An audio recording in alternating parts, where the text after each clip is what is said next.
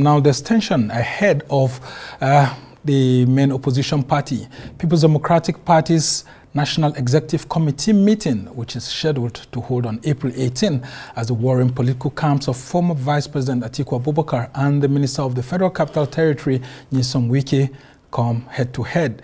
Now, the source of conflict is the fallout of the party's 2023 presidential primaries and the selection of the party's vice presidential candidate, which favored Atiku and left Wike stranded, making the former Rivers State governor agreeing to work for the victory of the All Progressives Congress against his own party.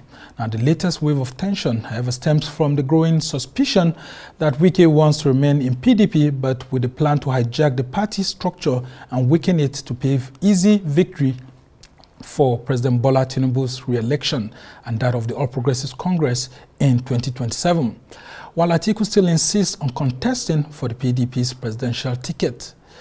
As the PDP holds its NEC meeting, that of the BOT and other organs of the party, the issue of Wike's continued membership is likely to top the agenda, with his critics in Atiku's camp calling for suspension since he had refused to willingly resign from the party, having been in the governing APC and its government without the consent of the PDP.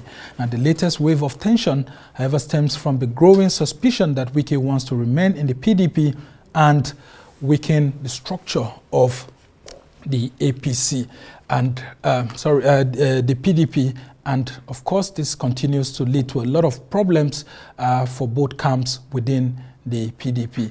And of course, as the PDP holds its next meeting, the issue of Wike's continued membership is likely to continue to dominate all the issues that will be at the party's next meeting. And of course, this is now a major source of contention. But Wike, however, still wields some measure of influence within the NEC and other decision-making organs of the PDP, which seem to have made it difficult for him to be so easily dismissed from the party. Well, to help us understand the issues at stake ahead of the PDP NEC meeting, we have joining us in the studio a political strategist and policy advisor, Dr. Ononuju. And also joining us in the studio is a legal practitioner and public affairs analyst, Kalu. Thank you so much, gentlemen, for joining us.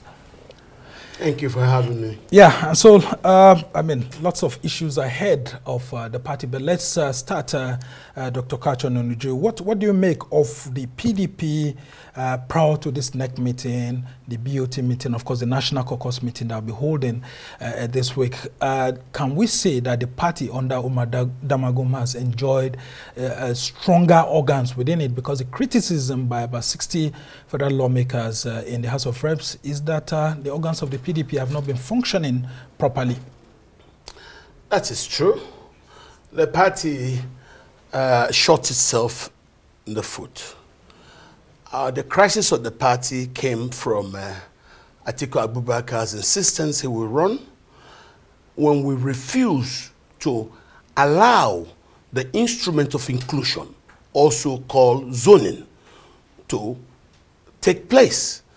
Atiku, who himself formed the NPDP, used that to build a national coalition to bring in Buhari into the presidency. He then told us that it was a turn of the note. So if the note had done 8 years, it was fine for them to allow the presidency clock to now go to the south. When they refused, that's where this crisis came. That when someone like me, Doino Kukwe, we now started the youth movement and were able to get a presidential candidate in Peter Obi. Of course. But outside the PDP?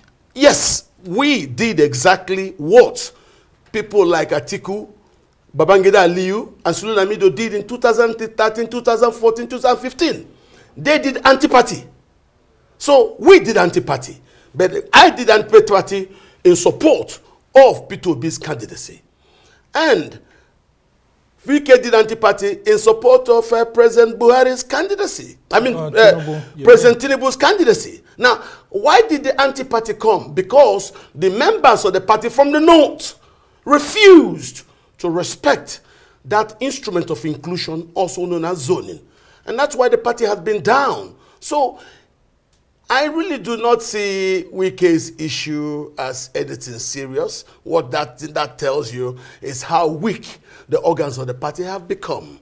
And if the PDP wants peace, it should allow for that zoning to occur to the east.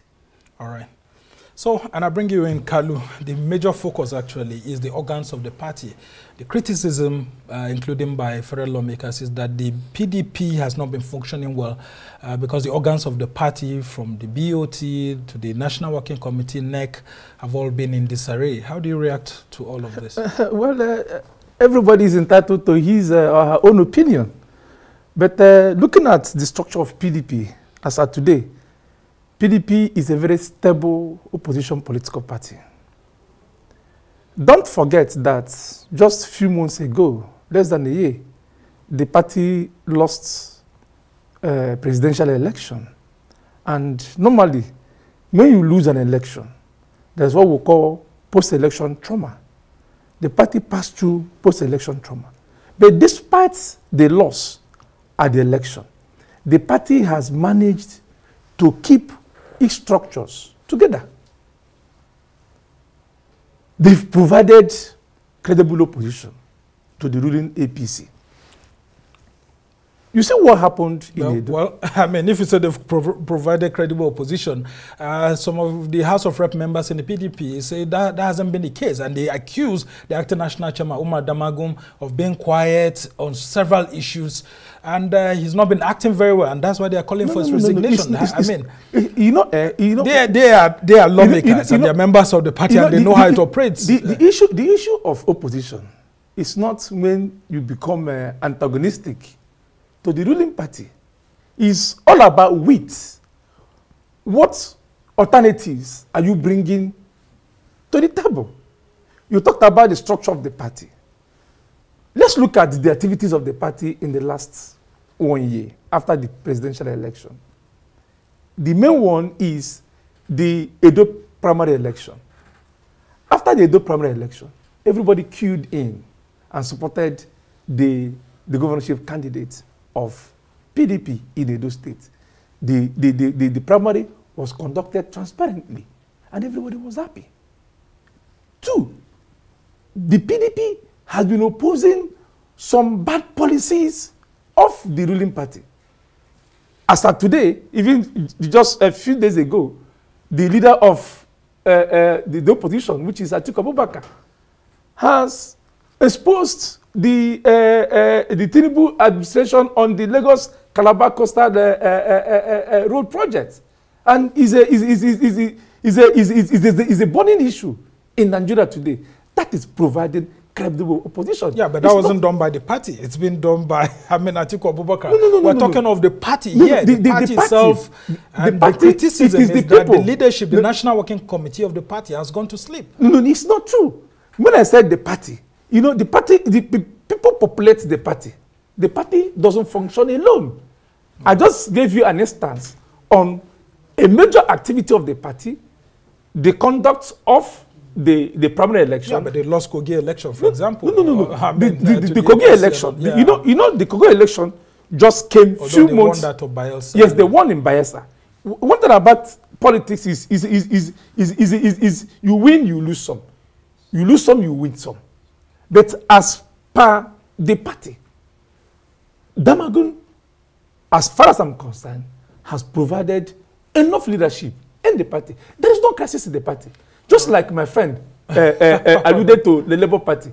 There is so much crisis in Labour Party. Labour Party should even learn from the PDP on how to run opposition well, if you say politics. There's no crisis, I want you to react to that, because the PDP hasn't held NEC meeting for close to a year now, which has made lots of people to be screaming. There was even an individual, Shegun Shomi, who went to court and all of that, saying that, look, the PDP seems to have been hijacked. It has an acting national chairman. Since the issue of the suspension of Yocha Ayu by the court and all of that, everything's just been lying low, and that Umar Damagun is not outspoken the way an opposition party should be. So, how do you react? First, Damagun should give way to somebody from the North Central to complete Ayocha Ayu's term. That's 1. 2, I agree with you. Damagun has been hijacked. That's why the members of National Assembly are crying. The PDP is like a headless chicken right now. Well, if you call it captured, yes, it's not proper. The right thing, do the right things first. Let Damagun stay aside. Let somebody from the North Central take over to complete the term of Mr. Ayochayu, who stepped aside. And then we can now sit down to do a post-election postmortem. Look at what it is that caused our party to derail in the last election. And I tell you, it is the non-agreement of our members from the North to respect that instrument of inclusion called zoning. It was when they left that we now left to start the youth movement, which you call obedient movement. Whether you like it or not, the PDP today is like a headless chicken. And I have alluded to that before. So whoever cares for the party should ask for a postmortem. I've heard somebody saying the postmortem will only punish those who did anti-party in 2015. Because, I mean, those calls have been there. Yes, the calls have been there. The failure is that they said Umar Damagun has refused to punish those who did anti-party. Do you know what? Because when people like Babangida Aliyu, Sule Lamido, and the other people did anti-party in 2015, nothing happened. So when they did anti-party and supported Buhari's presidency's betting, are you going to punish Ononuju for also, don't forget, doing the same thing? Don't forget, what we run is a representative democracy.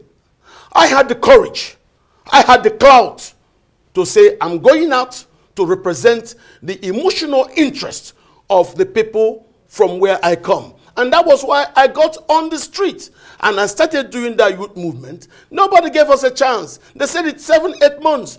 We continued. At the beginning, Peter Obi himself, to be honest, came to beg me to please stop. That we should just, I told him no. If you do not have the clout to get angry and do something, I will. All right. And it was very good that later on, it was the same Peter Obi that we managed to blackmail, who now turned around and became the candidate. Why am I telling you this? My dear friend may be floating. Democracy is representative democracy.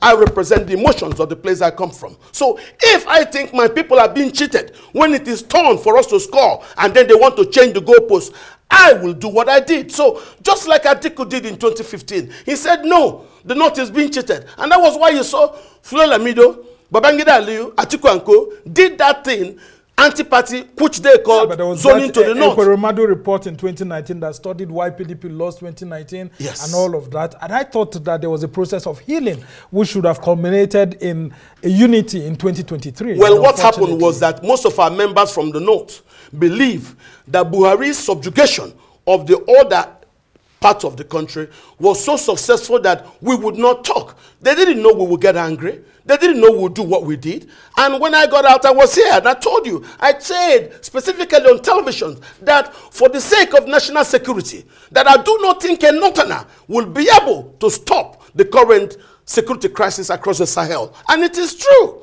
So even though people ask me, Kachibete, Tinubu had won, but I will tell you that, just remember the last day I came here, you were asking me, why wouldn't I criticize Tinubu? No. If the people asking me to come and work with them now to fight Tinubu are the same people that refuse to allow me inclusion, why should I go and join them to fight Tinubu? When they asked me to also come, let us now do merger. We said no. Why will I merge with you when you've not looked at the fundamental reasons why we got angry and started the youth movement? Listen, that's why I'm saying, if we must do that postmortem, ask yourself, why did the PDP crumble in 2023? So we have to do that first before we move forward. Yeah, interesting submission here. So the NEC meeting that is going to be held in Kalu is going to be a meeting that will also focus not just on disciplinary issues, but the need for postmortem on why the PDP got so close to victory, yet it looks like it lost out. Talk to us about some of the issues that are likely to crop up during that NEC meeting, because the running of the party is at the heart of it, the postmortem is at the heart of it, the issue of anti-party. I mean, you would have heard different groups from North and South doing anti-party. I mean, shouldn't it be that the leaders of the party will sit down and refocus on way to move the party forward? So, before I answer your question, let me correct an impression which my brother has just made. It is very, very wrong of him to accuse Atiku Abubakar and the northern element in PDP as the group that frustrated the party's decision to zone the presidency of the presidential ticket of the PDP to the south. It's very wrong. It was very clear before the primary election that Atiku Abubakar came out openly and canvassed for the presidential ticket of the PDP to be zoned, micro-zoned to the southeast. Micro-zoned to the southeast, not just to be zoned to the south.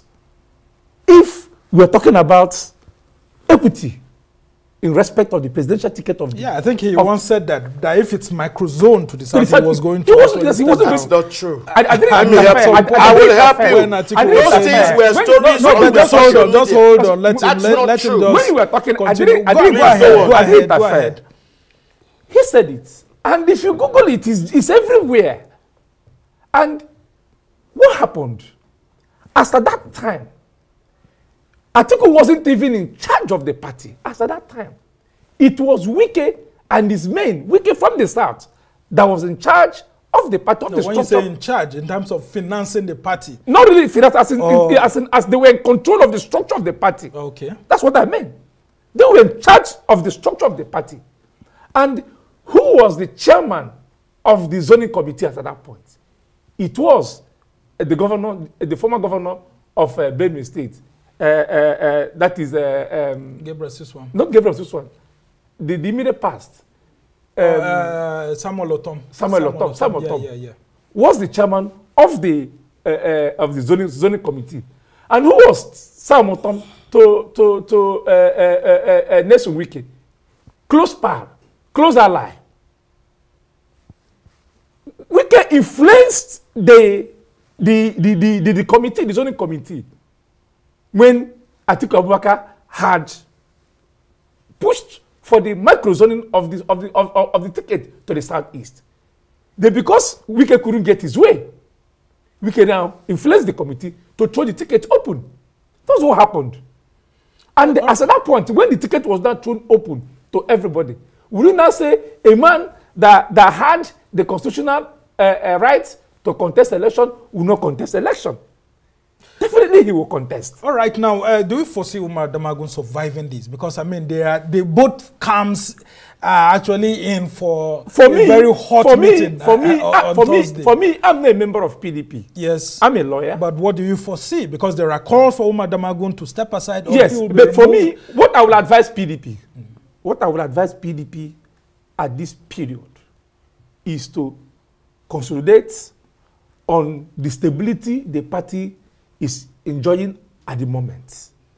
Not issue of to remove and to bring in any person inside the NWC. Okay. That's my view on this. All right, Dr. Kacham, do you foresee Umar Damagum surviving? I mean, all of this. Well, before I say that, let me reply what he said. Oh, okay.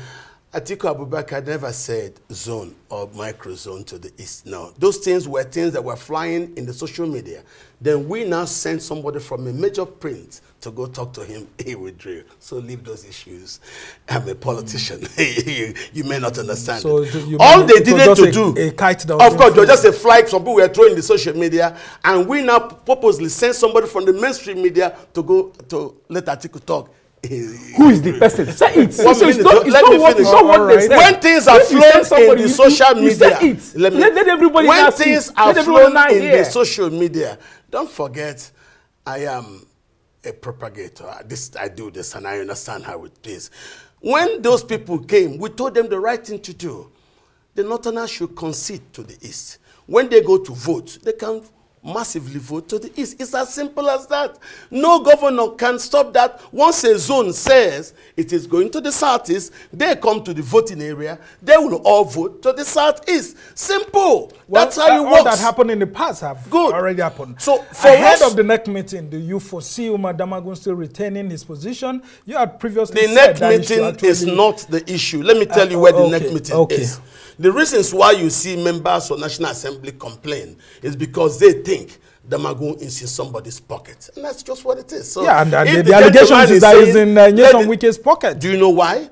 The PDP is not in power. So whoever has money can instrument outcomes. And that's what it is. You know, Nigerians say he who pays the piper does what? Dictates the tune. So if leaders of the party are not willing to spend, anybody who desperately spends will buy the loyalty of anybody who is economically challenged. Yeah, but now, I want to also pick your brain on this. I cannot. Do you think that Nyesom Wike is still fully a member of the national of the People's Democratic Party, and that he's going to be in attendance at the NEC meeting? And if he does, could the issues of you know, his anti-party be discussed right there and all of that? Well, you know, I did anti-party the same way. Babangida Aliyu and Sule Lamido did anti-party. They are talking about us who did anti-party, because I proudly did obedient movement and I'm very happy for what I achieved with it. If you now want to punish people for anti-party, we will want you to start from 2015. Not target us from the South who did anti-party in following what the Northerners did in 2015. This is what I'm saying. Yeah, but do you still believe that Wike is actually still a member of the PDP? Because has he resigned? Has he been sacked? And there are talks that, I mean, the PDP didn't give him any, what's it called, provide any legal I can tell you for sure. For him to actually go I am a member of the federal government. I am till tomorrow a member of the PDP. If Wike, who like me did anti-party, still not a member, but then you won't say I am. So all of us who did anti-party are still members of the PDP. And you think he will attend the next meeting on Thursday? If he wants to attend, if the president has given him some assignment to do, and that assignment would not stop him from going, I don't see why he shouldn't attend. For me, I'm not a fan of Nyesom Wike, because, you know, I'm against Wike because Wike rigged Peter out of River State. And those are the things allegedly. Well, you can call it allegedly, but me who feels the pain, I will say it. So the fact that I did my own anti-party to benefit Peter, he did his own anti-party to benefit, what's his name? Tinubu. I do not have the moral strength to also call pot black, because me and Keto are all right, black. so you're admitting on national TV that, I mean, some of you actually tried to weaken the PDP. Did I lie to you? We had a reason for doing it. All right, because when it got to our turn to score goal, PDP shifted the net. And that's why we did what we did. I mean, elders of the party are calling for healing. At the moment, PDP, yes, they lost the election. The PDP still remains the strongest political party in Africa. Well, PDP is, I'm telling you, subject to actually review. Is it as strong as the Senegalese party that just won election? I am telling you that PDP is highly entrenched. My brother, let me tell you,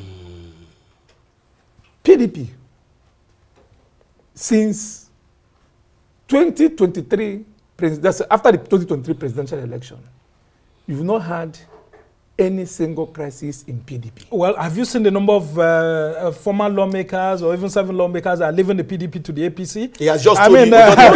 For example, Senator Chukwuka Utazi and all of that. The man told you. Hold on. So why would you take his words? No. That you leave a party. Yeah. That you leave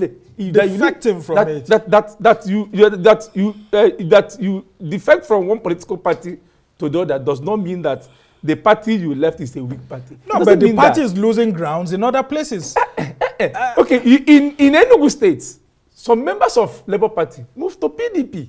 I'm talking of very strong members here. And some of them are already saying that, look, going ahead into 2027, we are already foreseeing Atiku Abubakar wanting to get the PDP ticket, presidential ticket again. And we're against such. Shouldn't it be time enough for Atiku to stay away from the PDP? I think so. It is time for Atiku. Hold on. Let's allow him to say one or two things. In politics, politics is not for the feeble-minded. Politics is for the people who have the strength. In Nigeria, they say who have the war chest. Some people, they say who have the structure, who have the network across board. Nigeria is a very large country. Yeah, but must it always be Atiku Abubakar in the PDP? If you feel, that's how you kill the if you feel that between now and 2026, when the next primary election we hold, Doc is eminently qualified to run against Atiku Abubakar. If he feels that he has the structure to beat Atiku Abubakar, why not? You, Soma, you are eminently qualified to run in PDP. If you beat Atiku Abubakar, he will support you. So there are eminent Nigerians, governors, serving governors, serving senators, House of Reps, and all that, even former governors who are still members of the PDP. All right. If they have the strength to run in PDP, why not? The constitution is there. There should be no right of first refusal for at all. Okay, so let's. No, all I'm only saying, in view, sorry, sir. In view of the forthcoming NEC meeting of the party, let them, if I have to advise them, let them consolidate the stability within the rank and file of PDP. Well, the talks is that Wike has hijacked the NWC whether you like it or not. The PDP. But I just want you to address that issue. I mean, must he always be about Atiku Abubakar has now become an illness. He's now a minus. It is time How do you mean an illness? Listen to me. It is time for Atiku Abubakar to do for us what we did for him and the Northerners in 2019. Step aside. If Atiku Abubakar... It's not just stepping aside. Step aside for who? Because that's what Atiku keeps saying. Hear me now. Who else is strong enough to contend with a serving You can see Bola very Tinubu? well that in the last election, Peter defeated all of them. But Peter Obi is not a member of the PDP. Are you trying to say that you are bringing back Peter Obi to the PDP? What I'm trying to tell you is, for the PDP to resurrect from its current limbo, never mind the rhetorics my friend uses to situate what doesn't exist. I'm a member of PDP. You say you're not a member. Allow me to tell you how the thing pains me. That's why I'm here. Quickly, as you try to I did anti-party simply because my party was hijacked by people who had inordinate ambitions. What made me and Wike, let me say it now on television, when Dogbesi and others like our people were saying that nobody from the north would vote for anybody from the southeast, Wike said, if it's so, let us deny who we are. That was when you started hearing those heritage denial.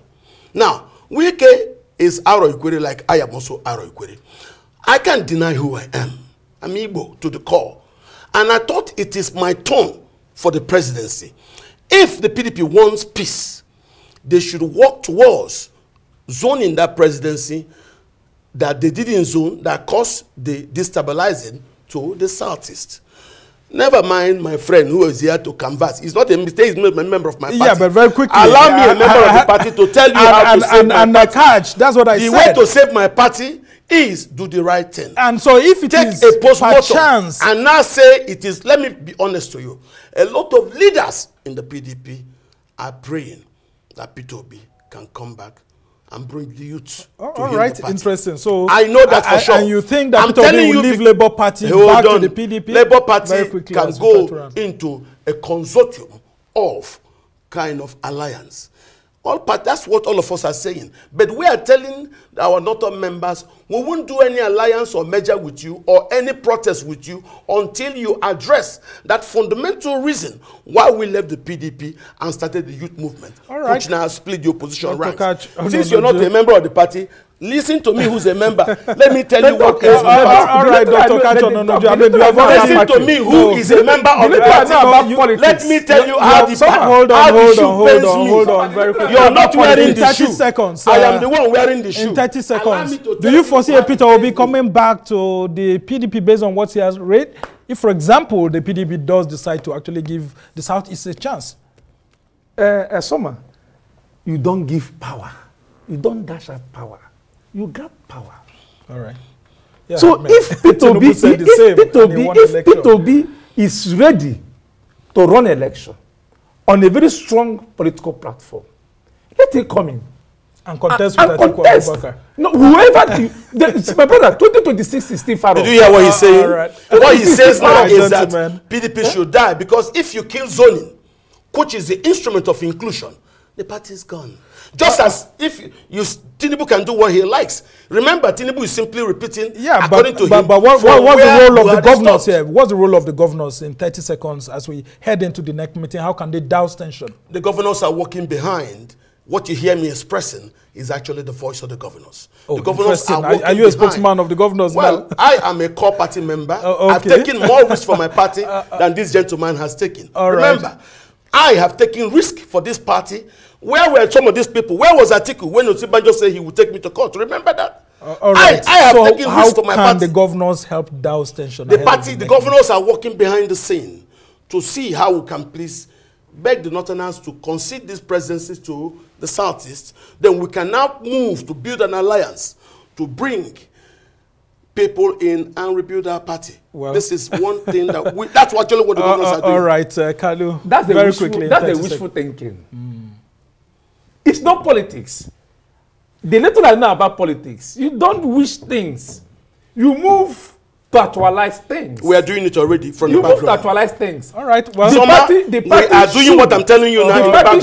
The party should, as a moment, consolidate all the stability the party is enjoying today. That's why I asked, what's the role of the governors? Because it's to consolidate. Leaders. To consolidate on the... So to leave Umar Damagum there on the position and the current... At the moment, on the NEC meeting, let them leave the status quo to remain.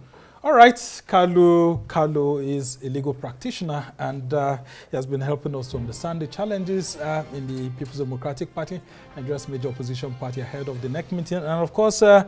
Kacho Ononuju, thank you. You say you're working and listening to the governors, working with them and listening to them. Exactly. And they're working and the one optimism that you have is that Peter Obi is likely to come back. Movement. Listen. What I'm telling you is this. This man is